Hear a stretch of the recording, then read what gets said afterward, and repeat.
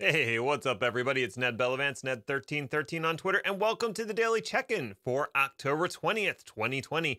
It's Tuesday. That means it's Terraform Tuesday, and we're going double HashiCorp here because we're going to be talking about using Terraform to configure the new application or service or whatever you want to call it that they introduced called Boundary. I talked about Boundary in a previous video last week, so if you missed that, I'll throw a card up here just so you can kind of get up to speed on what Boundary is at a high level. We're going to get down into some of the details this time by actually firing up an instance of Boundary, the dev server instance of that, and then adding some resources to it by using Terraform. So that is what we're going to do in today's video. Before I get into that, I just want to mention that I still have my Terraform certification guide. So if you're looking to get the Terraform Associate certification from HashiCorp, check out my cert guide. It is down in the description. It's only 15 bucks and I keep it updated as new releases of Terraform come out.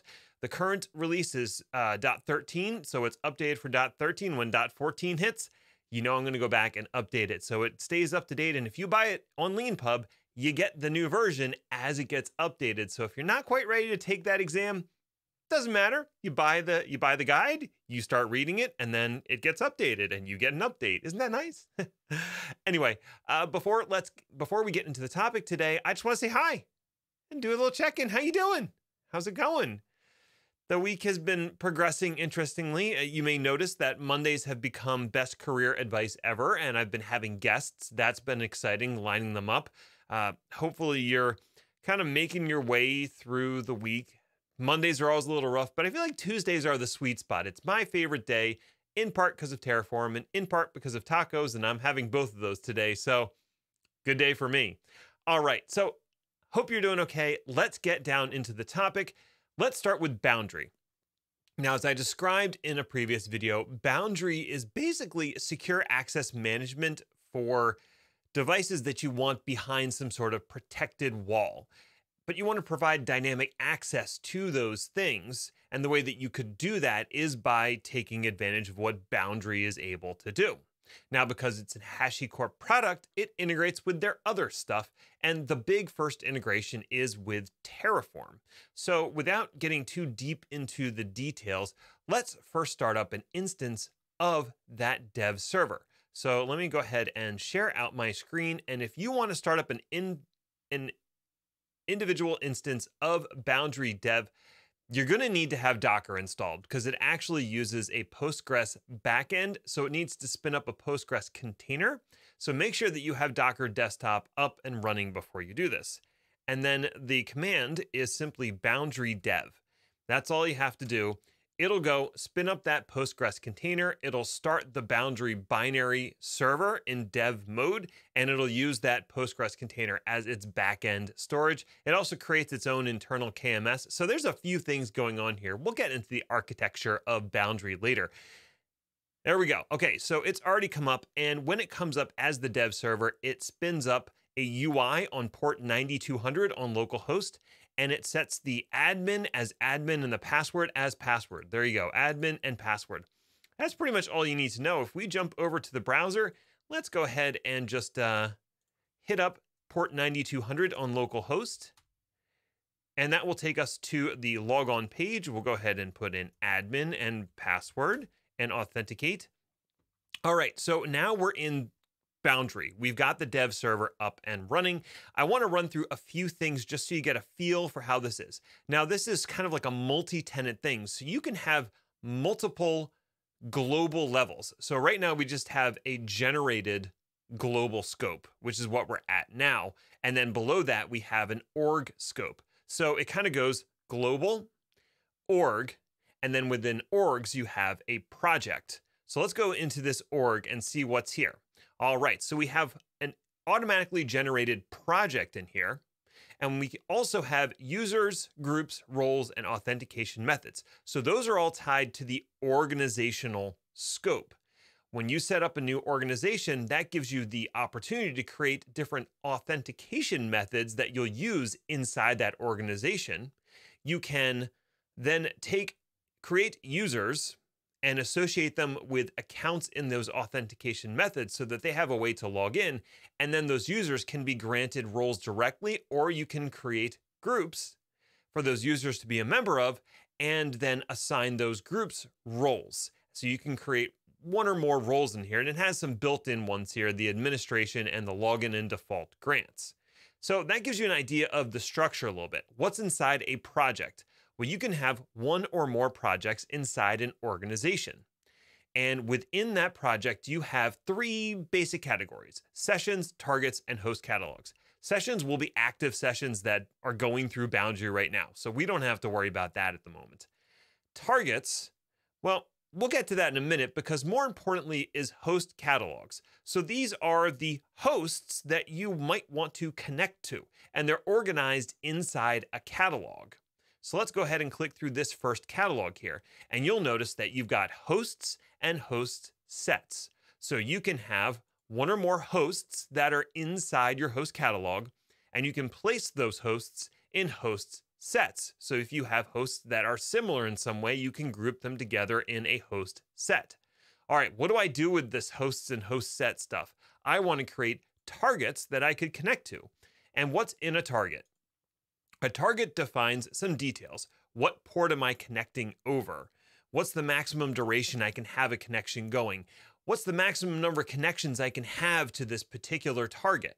And then the host sets define what the backend is supporting that target. So you have to create a host set with a host in it, and then create a target for someone to connect to. So that's the whole soup to nuts of Boundary really fast.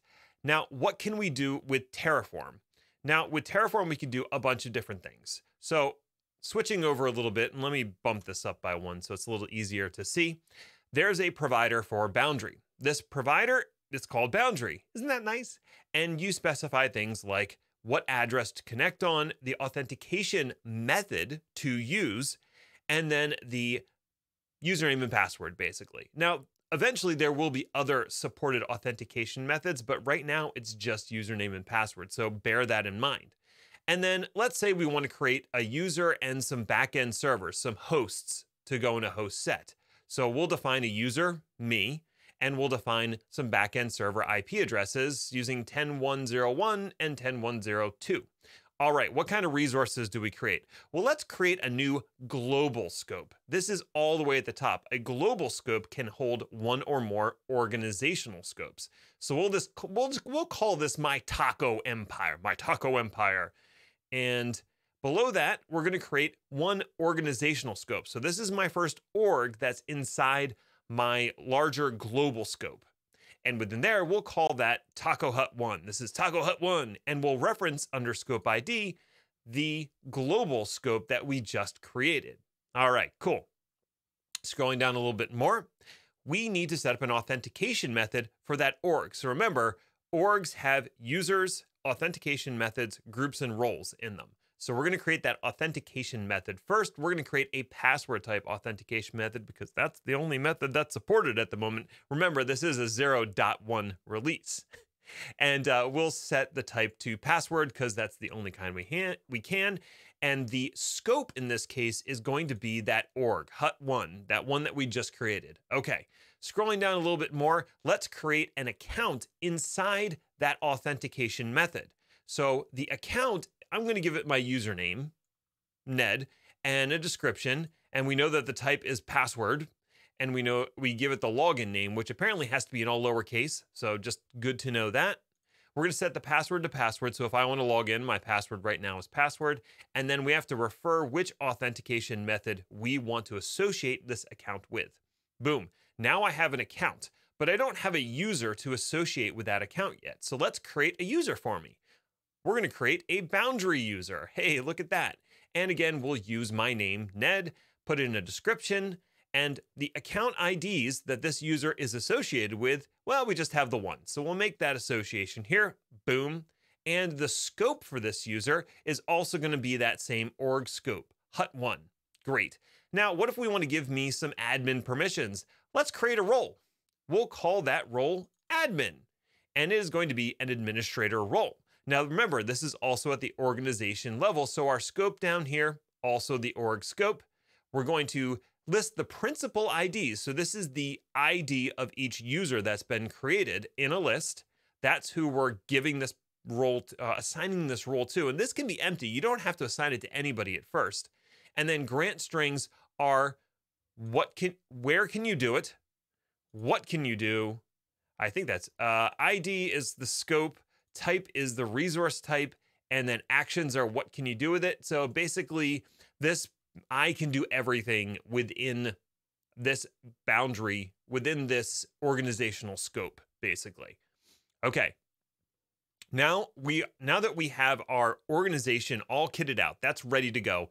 The next thing to do is create a project scope. So we are going to create a project scope called Hut Infra 1. So this would be my infrastructure that supports Hut 1's organization. And you'll see that the scope ID is the org scope. So this project is going inside that org scope. Now that we have a project, we can create a host catalog and populate that host catalog with hosts and a host set. And then finally, we can create a target. So here's our host catalog. We're just going to call it backend servers and reference that project scope, Hut 1 infra. And then we're also going to create some backend servers. These are boundary hosts. And for that one, we are going to reference our variable that has our backend server IP addresses. And for the address, we'll just go through the keys in there to get the IP address that's in our variable. And then finally, in here, we are going to reference the host catalog we just created. So these hosts will be created in that host catalog. And then the next resource is to bind them up in a host set. We're putting them together, right? So we are going to call this backend servers SSH for whatever reason. Maybe we're going to be connecting to them via SSH. The host catalog ID, what catalog is this host set going in? And then what hosts will be the member? Well, we'll run through the list of backend servers we just created before and grab the host ID for each one. All right, so at this point, we've got our catalog, we've got our hosts, and we've put them in a host set. Now we can create our target. That's the last thing. So we're going to create a boundary target. We have to tell it what type of target this is, what protocol does. I believe TCP is the only one that's supported at the moment. And for the scope ID, it's going to be that same project ID that we did before. And then for host set IDs, we're just going to grab that host set ID. So you can have more than one host set in here, apparently. I'm not sure exactly how that would work, but we're just going to reference our one host set. So that's everything. And I know that was kind of a lot, right? Let's go ahead and fire up another PowerShell terminal, and we'll go ahead and go into today's 1020. Yay! And we'll go ahead and do a Terraform init to initialize this configuration. There we go, initialized, no problem. It downloaded the most recent version of this resource provider for Boundary. We'll do Terraform, apply, and we'll just do an auto approve here. Auto approve, woohoo. And it should create all this stuff really fast since everything's running locally. It's not like it has to reach out to a cloud or anything like that. All right, so we added 12 resources. If we bounce back over to this host sets here, let's go back all the way up to the global side of things, and we can see we now have a Taco 1. Taco Hut 1 as an organization. We can go into that. Here's our Taco Hut 1 organization. In there we have projects. That's what we were looking for. Awesome. We've got our projects. In our users, we have me. In our roles, we have that admin role we created. In authentication methods, here's our password-based authentication method. We can go into here and see that under accounts, that there is an account in here and it's associated with my user. So if we go back to users and click on my user and under accounts, we can see there's the account that links me to an authentication method I could use to log in. If we go to projects and click on our Hut 1 infra project, we've got our host catalog. We've got our backend servers in that host catalog. And remember, in there, we've got hosts here. So we've got 2 hosts. Those hosts are in a host set. There we go. There's our hosts in the host set. And then we can go to targets and see that we have one target, and it is using the host set backend servers SSH. So everything was created successfully by that provider. That's pretty cool. going forward, if you know you've got Boundary running, what could you do with that? Well, if you know you already have Boundary running and you've got the credentials to configure it and add new information, next time you're spinning up infrastructure in your cloud, you could, as that infrastructure comes up, also add that infrastructure to your Boundary configuration to grant access to it to whoever needs that level of access. So that would be more focused. You could create a new project for that.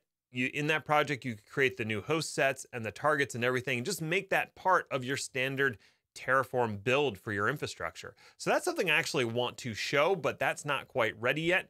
What I'm going to do next week is I actually want to deploy the reference architecture for Boundary.